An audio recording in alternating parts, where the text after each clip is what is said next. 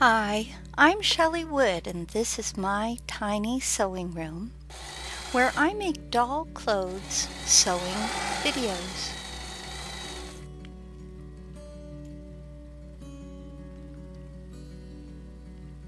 Today I'm going to show you how to sew a lace and rickrack trimmed skirt for 17-inch dolls like this Endless Hair Princess Barbie. There's a list of the dolls that fit in this skirt on my website, chellywood.com. Please go to chellywood.com to download this free 2-part skirt pattern. There's a link in the description below this video that will help you find the pattern. Use my pattern to cut out a long strip of fabric.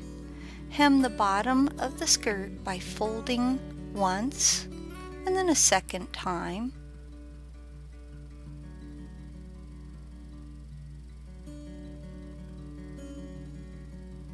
Then sew along this edge to create a hem.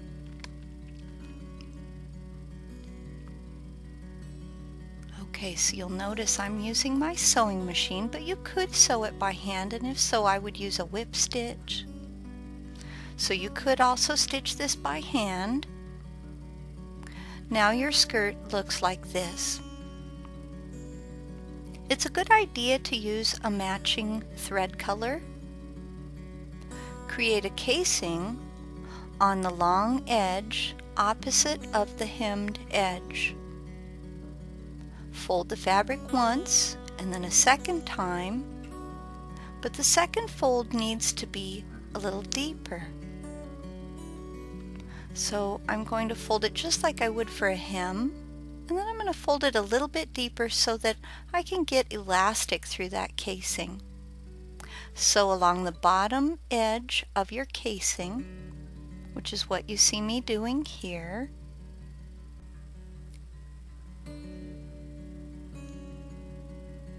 Attach rickrack along the hem on the right side. My rickrack is a 1/2 inch or 12.7 millimeters wide.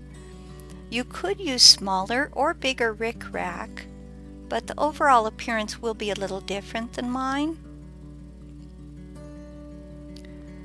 So here I am attaching rickrack. I'm just cutting it to fit. Lay it over the hem on the fabric's right side. Sew it on following the hem's stitching. And that's what I'm doing here. I'm just kind of following over the top of where I've hemmed. It's nice if your rickrack has a little bit of an edge. Trim off any extra rickrack. I've always got a bin full of lace like this, and I found a white lace that matched the fabric nicely. And I made sure that I had enough to fit along the edge of that hem. Longer lace gives it a different look than shorter lace or eyelet trim might. Here's a colored fringe that I might have used. But eventually I chose this 1.5 inch lace. Pin your lace along the hem's edge, and you'll notice I'm pinning it on the wrong side of the skirt. Okay, we want to sew it to the hem on the back side of the hem. I leave the extra lace kind of hanging off the edge, and I remove my straight pins as I sew it in place. And that's what you see me doing here. So it looks a little choppy because I'm taking out those straight pins before my needle gets to it. Now you can trim off that extra lace. And I actually use the extra lace for other projects because I do things for Barbie. Well, little Barbies, I mean. Measure and cut elastic to fit your doll's waist. Attach a safety pin to one end of the elastic. Send your elastic through the casing you've made. You'll need a straight pin on each side to hold the elastic in place. You don't want it to slip back into the casing. So here's my elastic. I've attached a straight pin and I send it through the casing. And when I get to the end of the elastic, I make sure that my straight pin goes all the way through the elastic and then back out the other side. Now fold your skirt in half like this. Keep right sides together. So that means the pretty side of the fabric touches the pretty side of the fabric. I bring my straight pins together and my lace together. Stitch from the waist at the top of the garment.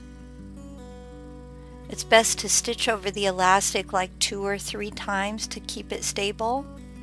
And then stitch along the raw edge of the fabric and end your stitches at the hem.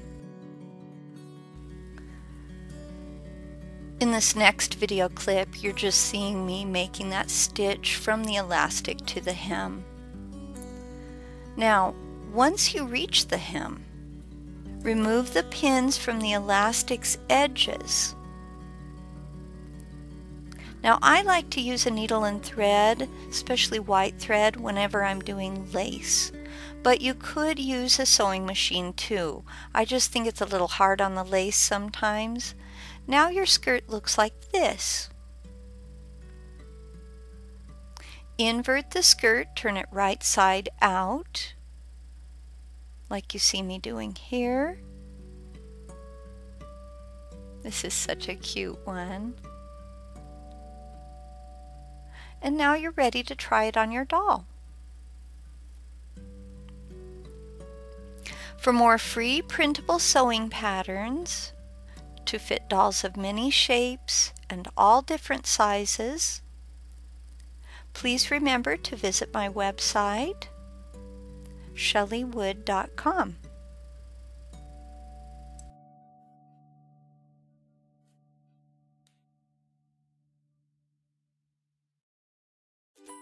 What if there was an easy way to take a big doll pattern and resize it to fit a little doll, or vice versa?